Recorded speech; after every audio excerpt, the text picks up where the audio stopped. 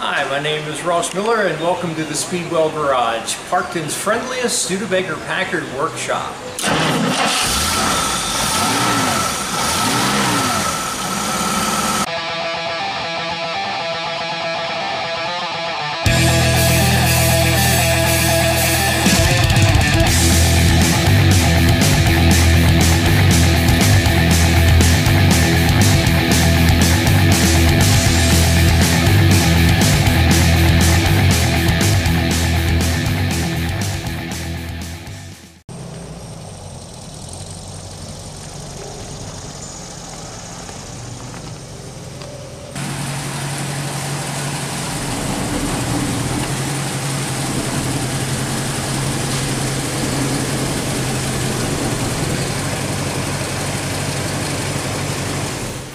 Almost all antique cars, at least up until the mid-60s and beyond, had drum brakes. Everyone generally has their shorts in a wad trying to convert to disc brakes because they don't understand how drum brakes work, or they have drunk the Kool-Aid that drum brakes aren't any good at all, and that's actually just a lie. They work quite well. Of course, they don't have the same capacity as disc brakes, but properly adjusted drum brakes will stop your car just about as fast as the disc brakes will if you have them in decent shape. So I'd like to do a little video here today on inspecting and adjusting disc brakes so you get the performance that you expect and would like out of it. Every car I own happens to have drum brakes, and I have no trouble stopping in traffic with any of these cars. It's a matter of knowing how they work, adjusting them properly, and you can have great success with them. Now, if you want to do a disc brake conversion on your car, feel free to do it, but do the mechanics a favor, please. When you do your disc brake conversion, please write down on a piece of paper what the heck the components are that were installed on the car, because if you bring, say, a Packard in here with a disc brake conversion, and I put it up on the lift, I'm not going to be able to identify what the components are. I will not be able to service it because I won't be able to order anything for it. So at least if you do a conversion, whether it's on a Packard or any other car, at least document it so that people in the future will know what it is.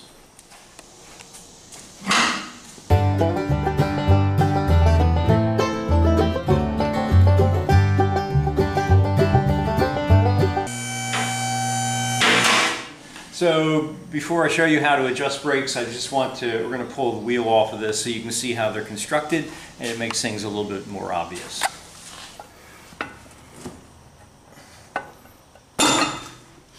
There we go.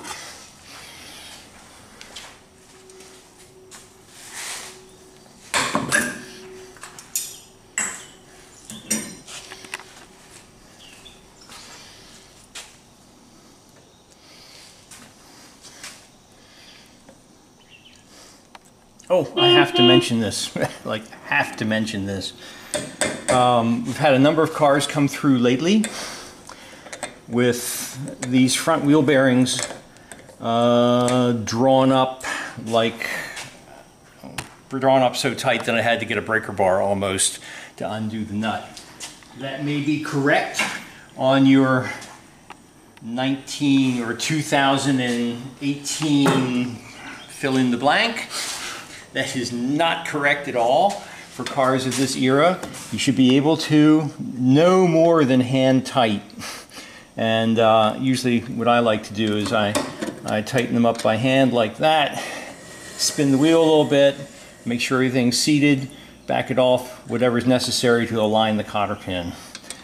These are not made to be drawn up tight, and you will in fact ruin your wheel bearings if you do it. That car outside, I all but had to get a breaker bar to loosen this nut, and if the car had driven even 100 miles, the wheel bearings would have been ruined.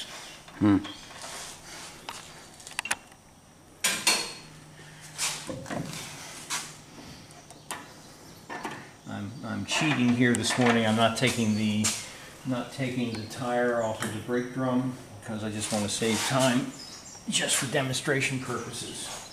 So we give a little bit of a heave here. This is a 1951 Packard, but the brakes on this car would be typical anything that Packard used from about 36 right up through 56. It's actually quite typical of a vast majority of other American cars as well. Chevrolet and Ford had their own peculiarities, but the basic principles remain the same. So when you step on the pedal, of course the little hydraulic cylinder here goes like that and pushes the shoes out to contact the drum. On a Packard, this front spring, which is usually orange, at least in its original livery it was orange, the back shoe was usually yellow. The orange spring is ever so slightly weaker than the yellow spring, so that this side comes out first. And what happens then is that this shoe comes out and contacts the drum, which is rotating outside here, and the shoe then wants to follow the drum because it's rubbing on the drum. So you have a friction force pushing the shoe along, which pushes through this adjuster down here, and then that helps to magnify the force that's pushing on what's called the secondary shoe. Back here, this is the primary shoe, this is the secondary shoe. And then the secondary shoe presses even harder against the drum, and what stops everything from rotating around inside is up here is the anchor pin. So when you are braking, this shoe comes out first, presses, provides some braking force. That braking force is magnified into the secondary shoe, and you have a very nice, very effective braking situation. So there's a couple things that you want to pay attention to. One is that you want to make sure that you have the lighter spring in front so it comes out first. Otherwise the shoes, if the rear shoe comes out first and then the front shoe, then everything has to reset itself because everything is going to push up against the anchor pin here eventually anyway. So you want that to come out first. If you can't tell which spring is which anymore because the paint's all gone, you can actually just measure these. You'll find that this is like 10/1000ths of an inch thinner than the other spring. A couple other things I found with long experience of driving with drum brakes is that you want to keep your shoes adjusted, because what I found is that if you keep your shoes adjusted, which is done down here by this thing that expands as you turn the star wheel, if you keep your shoes tightly adjusted to the drums, you get much longer brake shoe life. If you do not bother to keep your shoes adjusted, not only do you have a squishy brake pedal, which is quite unsatisfying to drive, the shoes will tend to wear on their corners, and you don't get the nice even wear of the shoes. So these are, I don't know how many miles I have on these babies, but they are wearing very evenly, so I'm quite pleased about that. Okay, now I have to show you one special feature. Let me turn this over here. Let me just show this here. All Packards from the earliest ones with hydraulic brakes all the way through 1954 have this wonderful feature here, and that is that the anchor pin is adjustable. And you say, well, why on earth would you want that to be adjustable? That enables you to center up the shoes inside the drum so that you get really good contact. And that's not an adjustment you have to make very often. You only do that usually when you put brand new shoes on or you have your drums turned. Then you can center up your shoes inside the drum and you get really superior braking action and brake life. So I'm going to show how to do that. There's a way that's shown in the Packard service manual that is incredibly tedious, and I don't do that anymore. All right. So I'm going to show you a simpler way to do that. All right, I'm going to just take a minute to just show you how the eccentric works, and then we'll go on later to how to adjust it. So there's a big old lock nut here. Mm-hmm. Boy, yeah, which you lock very firmly. Take it off. So this is called the eccentric. Quarter of a turn. Yeah, this is the eccentric, and I'm hoping we can see the eccentric action here. If it turns, because I haven't turned this in years. There we go. Now if you look very closely, you can see that the brake shoes are actually moving up and down as I turn the eccentric. and that enables you, the happy Packard owner, to center up your shoes inside the drum for most effective braking action. Now I'm going to show you how to do that without hardly any agony at all. If you're going to own an antique car, you need to own one of these. This is called a brake spoon. It's generally what is, or a brake adjusting tool, generally known as a spoon. And oops, let me get the little cover off the back here. Really get really intimate with your car. Very intimate, yeah. Spooning with this is going spooning, and what this does, it just makes it ever so much easier to adjust your brakes because it comes through the slot in the back and engages with the star wheel.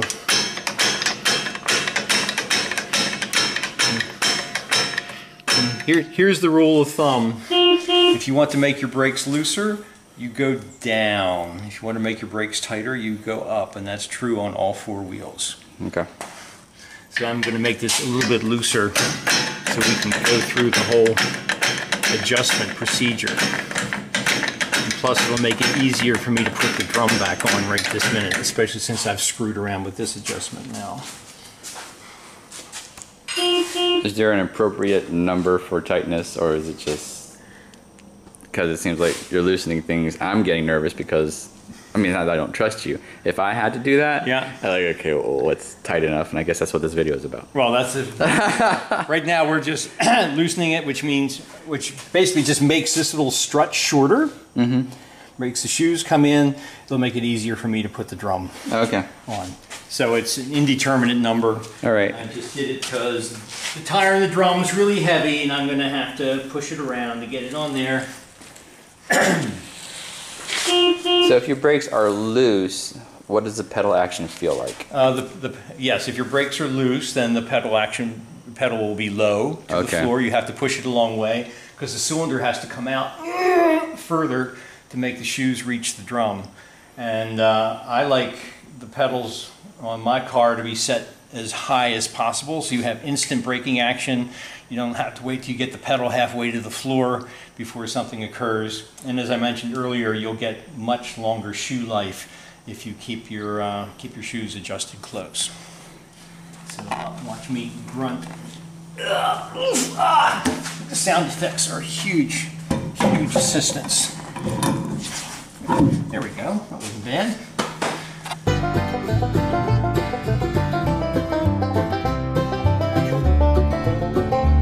Demonstrate the. You can tell I can't apply much torque to this nut, just turning it like that. So make sure the bearings are all seated, and then I just loosen it, and the cotter pin holes are there, so the nut is only just tight. It's only just enough to keep the wheel from wobbling, not a lot more than that. And I'll probably get a new cotter pin because that's too much trouble to deal with.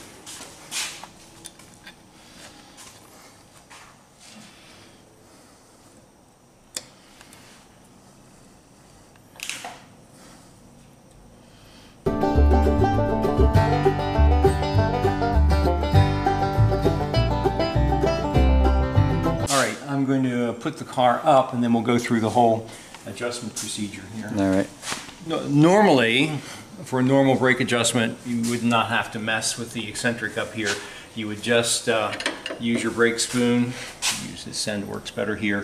And you would turn the brakes up tight, until you can't turn the wheel anymore, and then you back off until it's just free. But for demonstration purposes, I want to show how to set this eccentric up here because it has a really big effect on the braking efficiency. So I'm going to show you how I do that. There's a method in the Packard service manual, and you can spend all afternoon with feeler gauges and getting very frustrated doing it, or you can do it this way, which I've used for the last 30 years with perfect success. So this is the way I do it. First, you adjust the bottom adjuster up until the brakes are dragging very heavily. So that's going to take a moment here.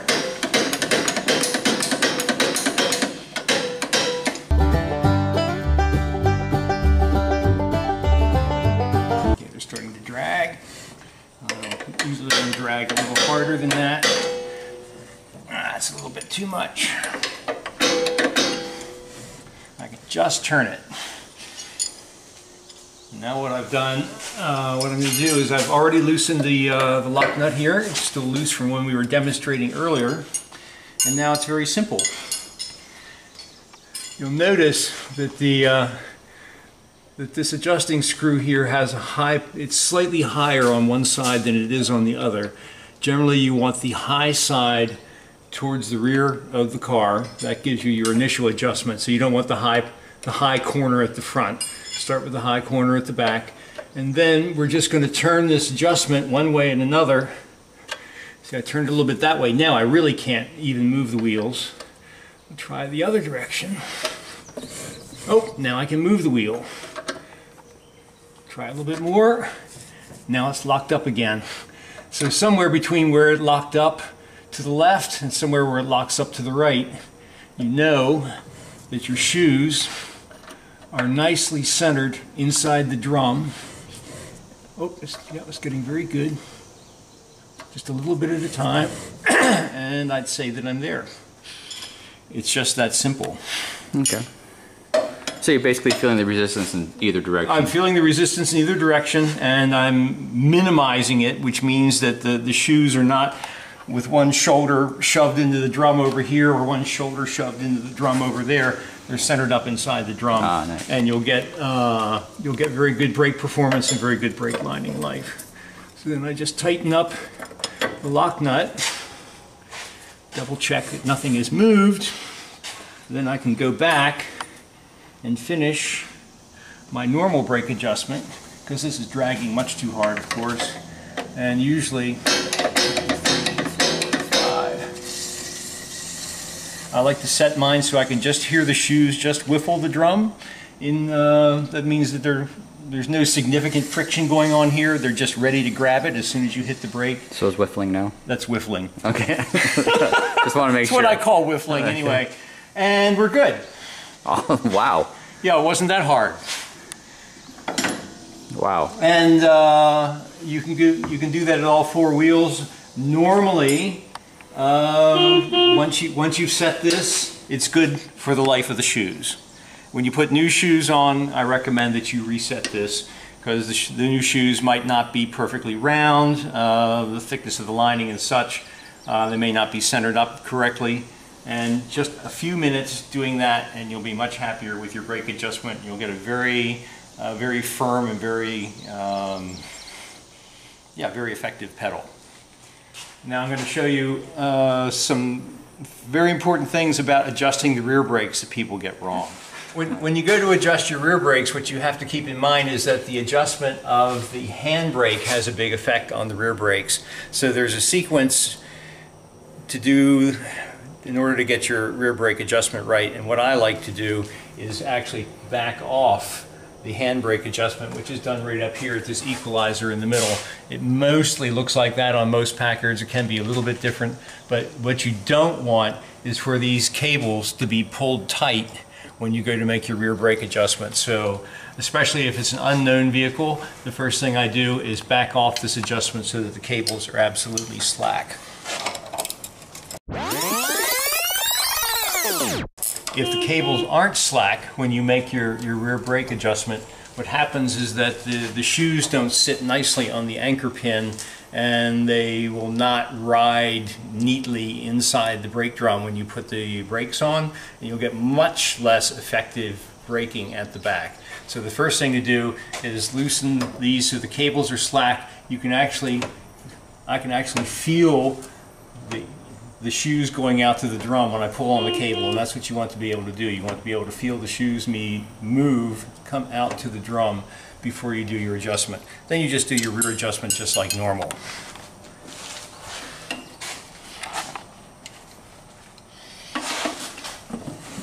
This one's already dragging, just a little bit.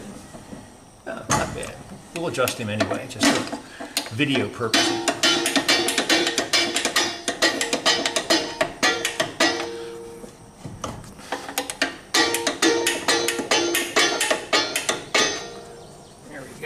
So I can't move it, and then usually 10 off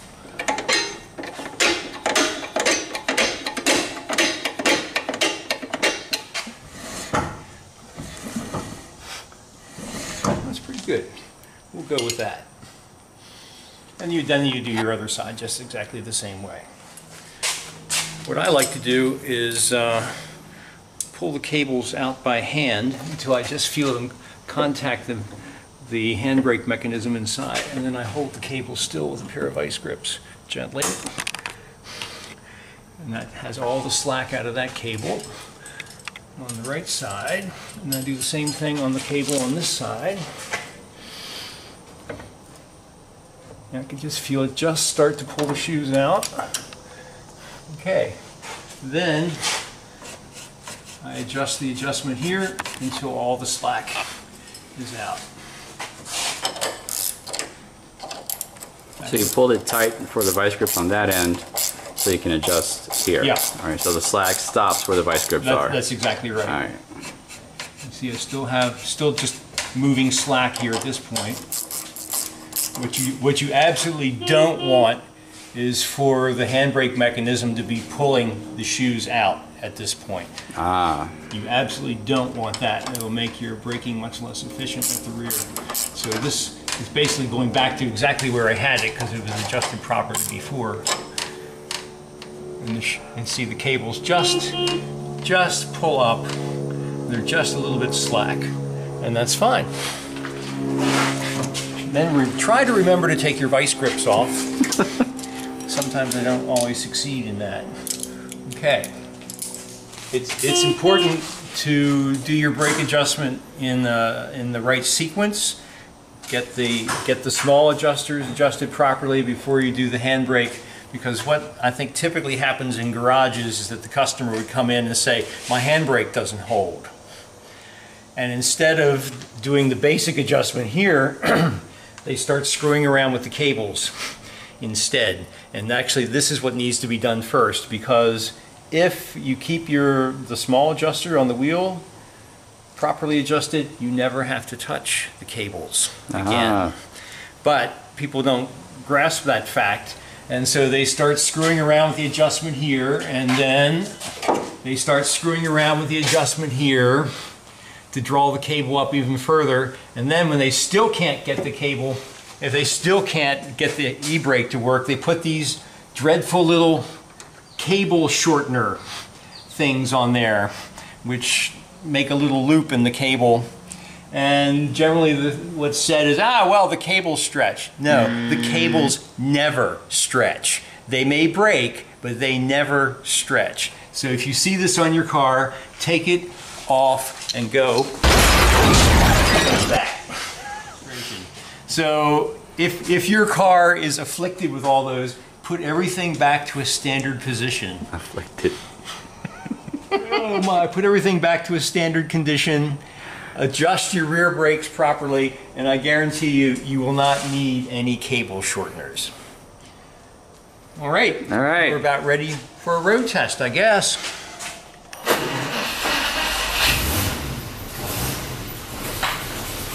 None of them start like Clippy.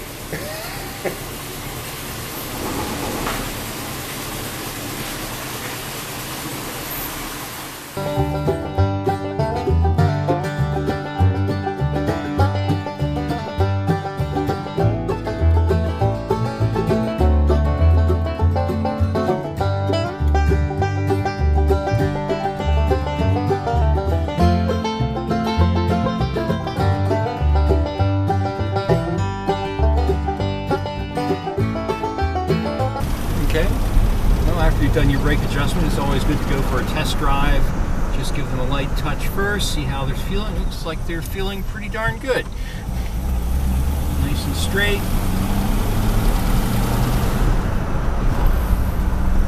All right, brace yourself. Fair enough. Yep.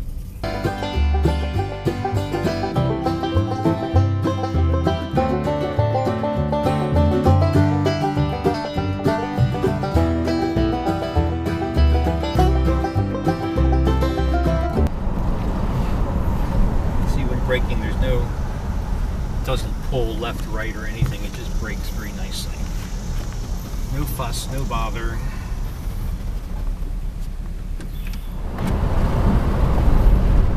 So So just as a recap, this is a car that has 3 on the tree. 3 on the tree. This is a car where the overdrive is engaged because the bolt is in. Yes, indeed. We are actually rolling down this hill in overdrive, so I'm going to have to use the brakes, but that's okay because we have good brakes. Now, drum brakes, as I mentioned before, don't have as much capacity for heat absorption as disc brakes do, so they will overheat with time. Long downhills if you ride the brakes all the way down the hill, but back in those days in driver's ed they taught you don't do that. If you're going down a long hill, shift into second and let the engine hold you back. What happens if a shoe takes on too much heat? Does it get gummy? No, what happens is that it loses some of its friction ability, and you find for the same amount of braking effort you have to push harder and harder, and eventually if you get them really hot you're pushing very hard and nothing's happening. Right. But they'll actually give you a lot of warning before that happens. Does the brake fluid get affected at all temperature wise? Only in the most extreme situation. Oh, okay. You'd really have to be a buffoon to cause your brake fluid to boil, and if you die after that, well, it's your own darn fault. So, with the tiniest little bit of respect, drum brakes will do just fine. And in normal stop and go driving around the Baltimore Beltway, whatever, this car will stop as fast as its tires will allow it. How fast it stops actually has nothing to do with the brakes at that point. It has to do with the coefficient of friction of tires to the road, because these brakes can bring all 4 tires to incipient lockup with no problem. It just can't do it 20 times in a row like a disc brake car can. It can do it maybe 10 times in a row. I think that's a big misconception about brakes and tires. Well, it is a big misconception. The in certain adverse conditions, yes, disc brakes will stop you faster. There's a deer right Critters. there. Critters. But in normal driving situations, these brakes will stop the car as fast as the car is capable of. The tires are capable of.